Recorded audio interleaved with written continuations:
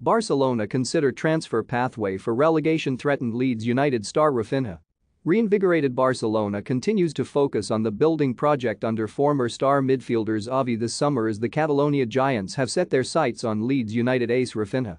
The Elland Road outfit is currently embroiled in a relegation scrap for their Premier League survival this season, which forced club director of football Victor Orta to part ways with beloved manager Marcelo Bielsa, while tasking incoming boss Jesse Marsch with helping the Whites escape a return to the championship next term.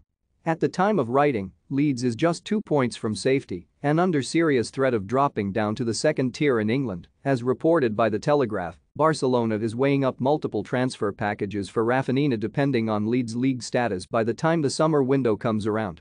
The Catalan club have scheduled imminent talks over the Brazil forward rather than wait until the season finishes in 3 weeks' time, having made the 25-year-old one of their primary summer targets.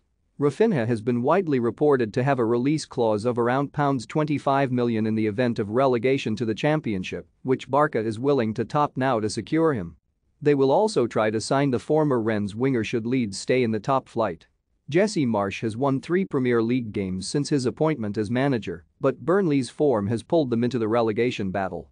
Barcelona will like their chances of securing a deal as well given the fact that former club stalwart Deco represents Raphinha, who maintains a strong working relationship with his former club.